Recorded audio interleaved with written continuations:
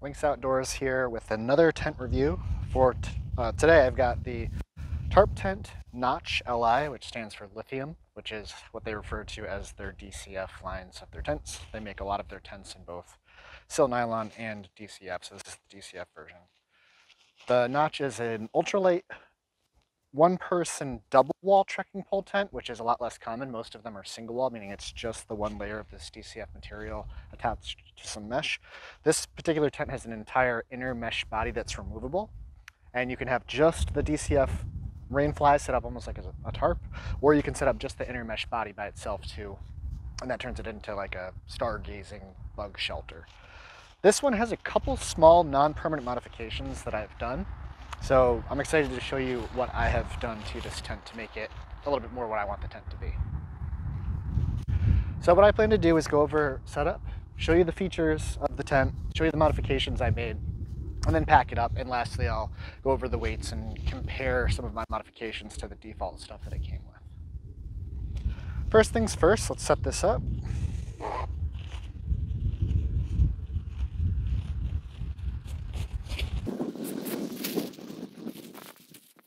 So one thing that's unique about the Notch in general is that it uses carbon struts on the ends for the head and the foot. So that gives this tent a little bit more structure. All right, let me show you what I mean by the struts. So this particular tent has two carbon fiber struts that are on the head and the foot ends of the tent. They are removable. There's this strap here that you can loosen up enough that you can take these carbon sections out. So if you want to pack this into your ultralight pack that doesn't have enough width for this pole, you can remove these. It is a little bit of a pain to have to put them back into these sleeves each time, but that's one of the modifications that I've made to this, which I'll show more in depth in a little bit. But they're about 16 inches long for the struts by default. It has a bit of a unique feature where there's a single stakeout point on the head and the foot, and there's line locks to adjust that. It is a symmetrical tent, so you don't have to set up a head and foot specific end. You can set it up. All right, this is a very simple tent to set up. Let me show you.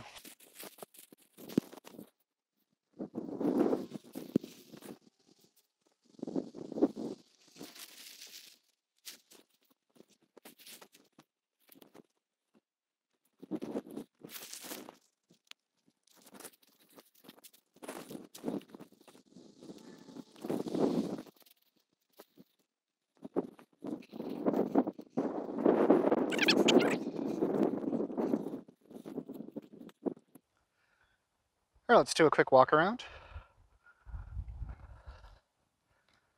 Here you can see the two carbon struts that go to those two different line locks that go to the one stakeout point.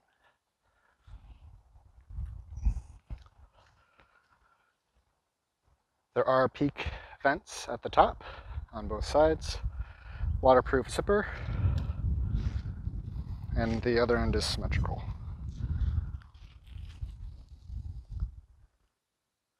One feature that you do have on the Notch tents is the little triangles of material here on the end can get rolled up out of the way if you want even better ventilation. So let me roll that up really quick and I'll show you what that looks like. There's a little piece of Velcro. All you do is remove that and you can tuck that panel somewhere out of the way. And that gives you the ability to get a nice cross breeze through. You can also see this nylon strap on the bottom that prevents those carbon struts from overextending. All right, let me show you how the vestibule doors here work. So you have two options. You can guy it out really quick with the short guy out point down in the bottom, or you can also use the attached guy lines that go up to the apex. One reason you might want to do this is because you have a much more comfortable ventilated setup if you roll back the vestibule doors, which I want to demonstrate.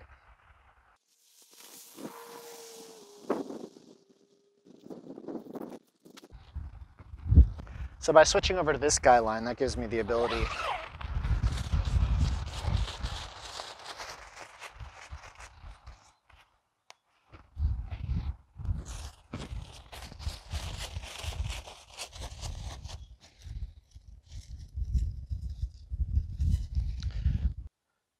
So here's a look at the interior. One of the wonderful things about this tent is that you can roll up both sides of the vestibule, like this side is done, on both sides of the tent. So you can get a really good cross breeze through there, which is a really nice feature. This tent only needs 4 stakes to set up, 1 on each end, the head and the foot, and then 1 on each side, whether you choose to do the apex skyline like this, or if you do the bottom vestibule one, like on the far side. A nice feature is, like a lot of the modern DCF tents coming out, it does have magnets to hold open the vestibule doors, which are very convenient, make it a lot faster and easier to close those up, especially if you wake up to rain.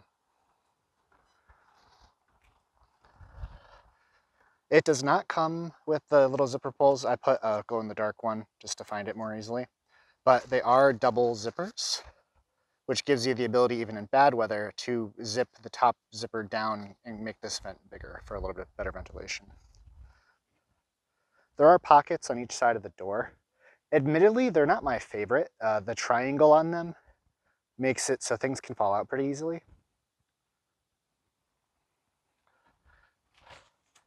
One of the things that makes the Notch different than most other trekking pole tents is the fact that the inner body, this whole mesh body and this DCF floor is completely removable.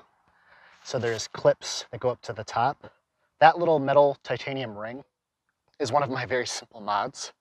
It makes it a lot easier to get that mitten clip on and off that before it just goes to the little piece of stretchy webbing that the metal clip is connected to. So it's a lot harder to get that stretchy loop onto the mitten clip. So that's one thing that I added that adds almost no weight and makes it way easier. It's the same on both ends. So you can see, hopefully, that there are 3 attachment points for the inner body to the outer body here. And I've added those titanium keychain rings for the mitten clips. It makes it so much faster and simpler to press those mitten clips on. Here I've opened up the other side so you can see that you have a wonderfully meshy open tent when you roll up both sides like that. You do have to stake out both of the apex skylines to make that happen, but that's far from difficult to swap over, and you could even just stake those out when you set it up in the first place rather than the guy line that goes at the bottom of the vestibule door. So one thing about the interior of this tent, it is very wide in the center, but it tapers down by both the head and the foot. To help expand the center and keep it held apart, there's these little nylon straps that are designed to get pinched by your trekking pole. In the peak here, there are metal grommets for the spiky end of your trekking pole to go into, so that is designed for that. The doors are symmetrical on each side. The little nylon strap here does make it a lot easier to open and close those doors. And there aren't magnets. Instead, you just end up with this elastic shoelace-like material. And you can just tie like a half hitch like you start by tying your shoes, and that kind of holds that open. So let's, I'll climb in now to give you an idea about the size. So if I sit up tall, I'm 5'11", without a mat in here, my head does gently touch the center here if I sit up very straight. However, it's not horrible. If I was on a thick 3-inch mat, I would have to kind of hunch over a little bit.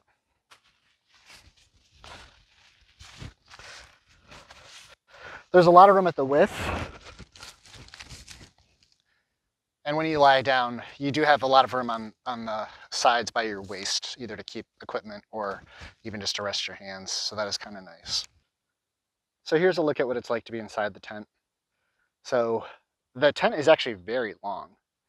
I'm sitting pretty much in the dead center right now, and I still have at least a foot to go before my feet would be touching into the end there. I'll lie back for you. So you do have a decently high apex in the middle. However, this does come down. This mesh comes down very steeply, very quickly. So it's not resting on your face by any means when you're lying down, but I'd say how I'm lying down right now, I would say that the mesh is probably about maybe 8 inches in front of my face. So if you're very claustrophobic, I could see somebody having an issue with that. So here's a better idea of what I mean. One thing that I don't like is when I sit up, my head does brush against it. I'm going to take the inner body out of the tent now so you can see what it looks like just with the tarp setup. One of the reasons that I really am attracted to that design is if you get to camp and it's just pouring out and you still have to kind of cook dinner, or you're not ready to crawl into your sleeping bag yet, you can set up this tent without the inner body and have just the outside DCF rain fly almost as a tarp with a trekking pole tent, so you don't have to find trees or anything. So that's a really attractive feature. So let me switch it over for that.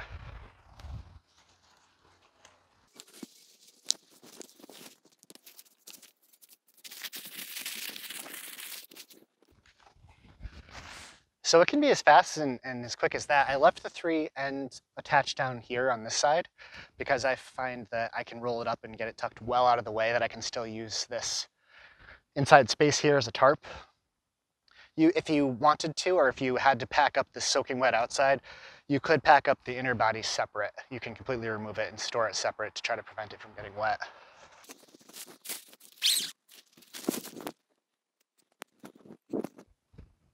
So by switching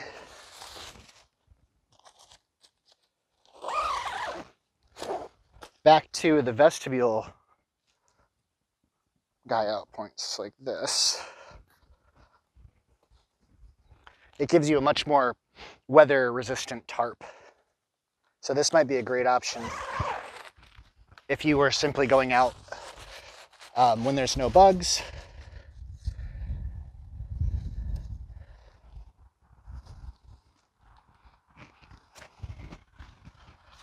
So right now, this is a really protected shelter. This would be perfect if I had to cook dinner right here or something like that, or just get out of the rain.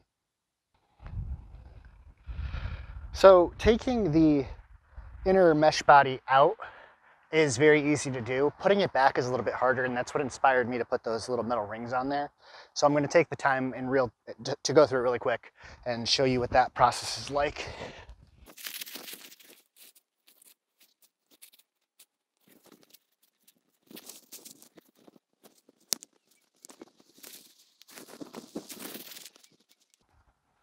Really pretty fast and easy to add that back. All right, let's talk about some of the features that I particularly like on this tent. Like a lot of tents that I've been really into lately, it only requires a basic 4-stake setup, which is really fast and easy to do. One of the biggest things about this tent, and the reason that I bought it, was because it is a true double wall tent. You can use just the outer DCF rainfly as a tarp, or you can use just the inner body. What that really, really helps with is the condensation issues that DCF tents and single wall tents are prone to having.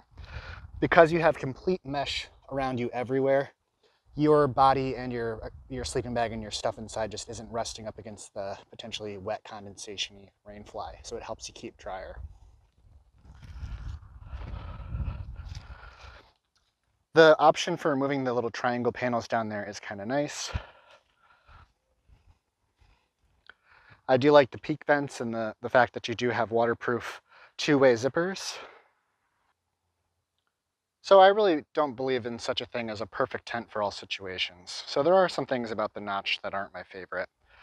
First and foremost, I'm not a huge fan of the shape of the interior body.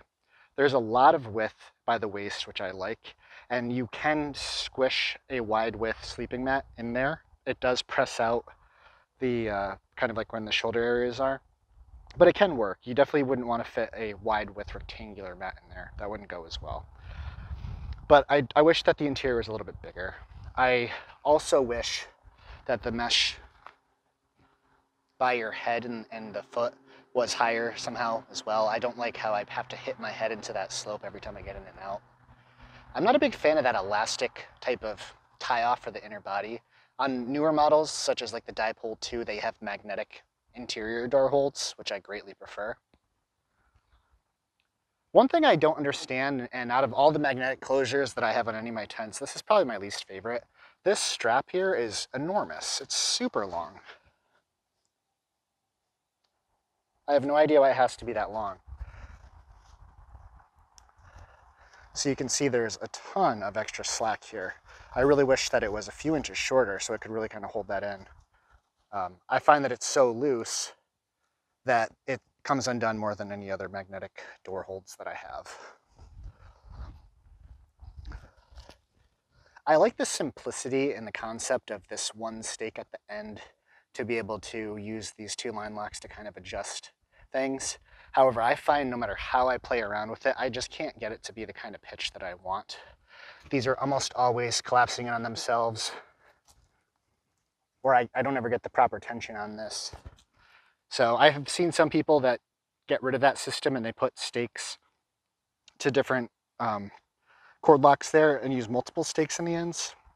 That might work better, but I'm not a huge fan of that. This side of the tent really shows that because of the design of this tent, if you're getting hit by wind on the door sides, they're really big panels and there really isn't much for guy out protection there.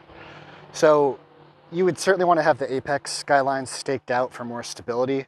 But if you're getting hit on this really big broad door panel right there, the tent can get a lot of shaking and vibration from the wind.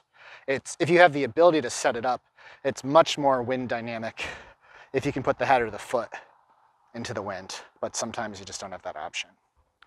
So just like most tents that are very easy to set up, this one's also very easy to take down. You have the option of either taking the trekking pole out through the top vent or by removing it by underneath the door by unzipping the door part way. You're definitely less likely to damage the tent if you go through the bottom of the door, but just to show you what you can do, you can take this zipper, and if you're very careful, I've kind of put my fist over the tip, you can lift it up out of the vent.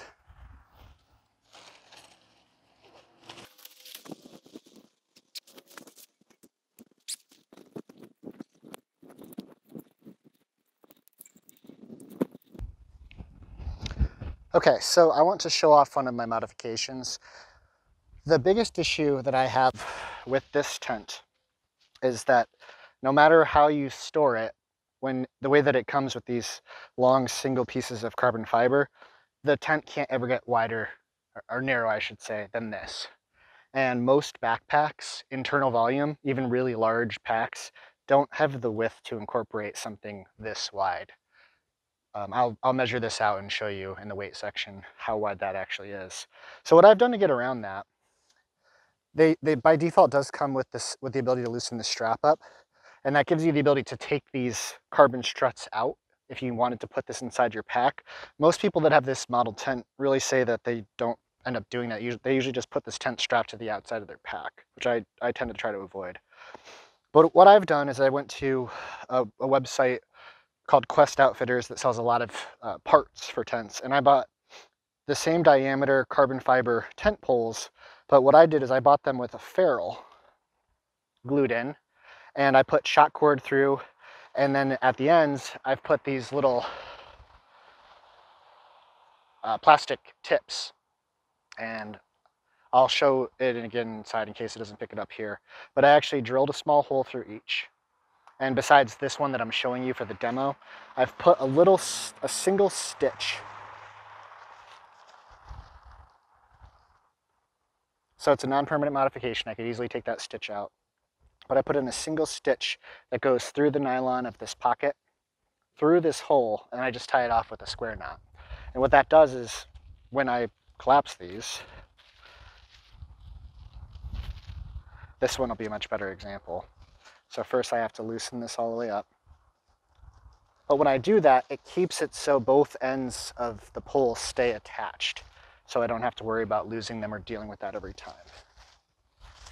So to me, that was a really big modification because that makes it so this can fit down so much smaller.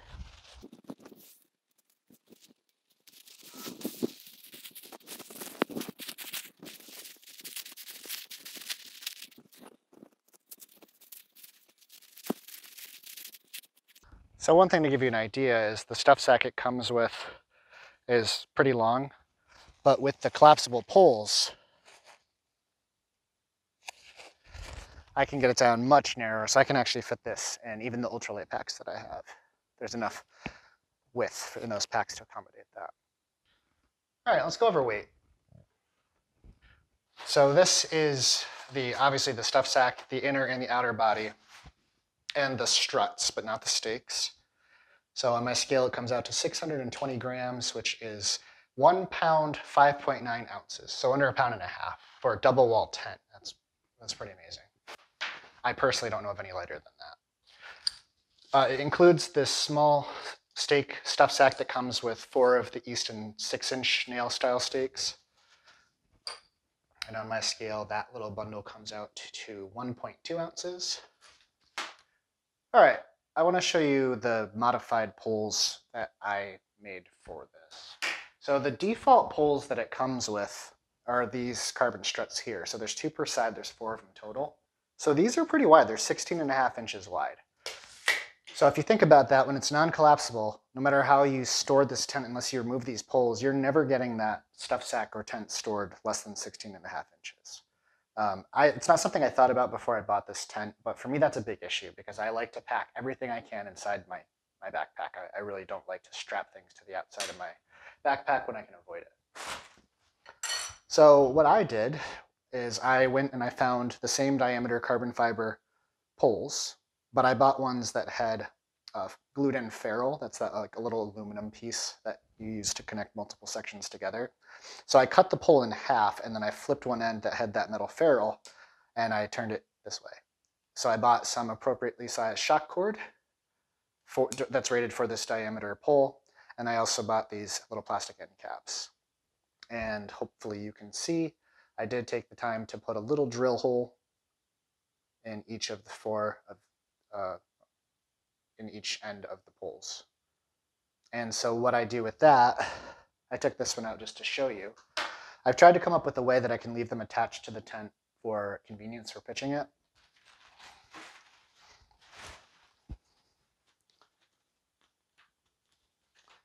Hopefully I can show this in a way that's not too messy. So here's what it looks like after I have it modified. So down on this end, I put 1 single stitch through this little nylon cup, through the hole of this trekking pole, not trekking pole, through this tent pole, and then out through the other side and just tied it off with a super simple square knot. And so that holds it in pretty well. And then I do the same exact thing for the top part here, where there's this little cup. And so that makes them so they stay in place well enough. And you could still easily remove them if you ever wanted to sell it and maybe go back to the default poles for whatever reason. But then the way that it works, and here's the other modification I did too, you can see it a little bit better. So by default, the tent does not come with these little rings. So trying to get this mitten clip, when you're inside, it's not so bad, right? Like I'm sitting here at a chair. But trying to get the mitten clip to go back on the stretchy material isn't the easiest thing in the world when you're trying to like squat down in the tent and do it when it's set up outside. But what I like about this ring is I can take this clip and it's normally much easier to just press that little ring right onto the mitten clip. So, and that weighs almost nothing. So I did that for each of the 3 ends points on both sides. There's 6 plus the 2 at the top of the apex. So there's a total of 8 little rings that I added. But anyway, the way that the pole works is you can break it down like this. And the way that I made these poles, they collapse down to about 9.5 inches wide, which is significantly narrower than that. And so if you roll up the tent, you can make it so it's not as long, but a little bit wider. But I prefer that because I can fit that in my backpack. And then when it comes time to set this up, because of the shock cord, you can put the pole back in together like so. And then you can take the little tensioning strap that's down here, and you can pull that tight so the pole really stays in place and can't loosen up. So that's the modification that I came up with for that. And it works really well, to be honest. I greatly prefer it. And to break that down, it's really fast and easy. You just create some slack. The 2 ends come right apart, and because the ends are semi-permanently attached, you can kind of just forget about them. Put all the ends together with the poles and just roll it up that way. So overall, it works really well. So what are some final thoughts about the Tarptent Notch LI, the DCF version? So as far as I personally know of, it's the lightest weight double wall trekking pole tent that's out there, at least that I've seen. And to me, that's really attractive. I have done a lot of backpacking in some really rainy environments. I had record rainfall when I hiked the Superior Hiking Trail. I had rain on more days than I didn't, and everything was just flooded. There were so many times that I was just soaking wet. And if I was stuck with a single wall tent, it would have been brutal. Just there had been so much condensation all the time, I wouldn't have been able to get out of the rain to cook or to pack up. And that particular trip, I did have a tarp and a net tent bivy, and I used that tarp by itself all the time, at least every other day. So that really made me attracted to the ability to have a tarp to cook under, set up under, or pack up under. It just made it so much more convenient if you're in a wet environment. So where I think the Notch really wins is its ability for the double wall tent to keep you from getting up against the condensation, and also being able to remove the inner body and use the outer rainfly just as sort of a freestanding tarp. So that to me is what was unique enough about this tent that I purchased it. And I really like that about it, especially for its weight. Most tents that are out there, not so much trekking pole tents, but most tents out there in general are double wall tents because most people find it much more comfortable to not have to deal with the condensation on the inside of the rainfly and having that mesh barrier in between you. So that's really where the Notch fits into like my tent arsenal is because of that. That being said, with so many other tent models coming out that have so much more space on the inside, I personally find the Notch to be a little bit tight and small, especially when I'm lying down. I don't like that my head brushes into the mesh every time that I lie down. And when I'm lying there and I feel like I've got this mesh right here, once I fall asleep, it's okay. But there's been some times where I've rolled over in it and my face has basically just gone straight into the mesh and it's kind of woken me up. So the interior space for me, my personal preferences, isn't quite as big as I'd like it to be. So that's one of my less favorite things about this Notch tent.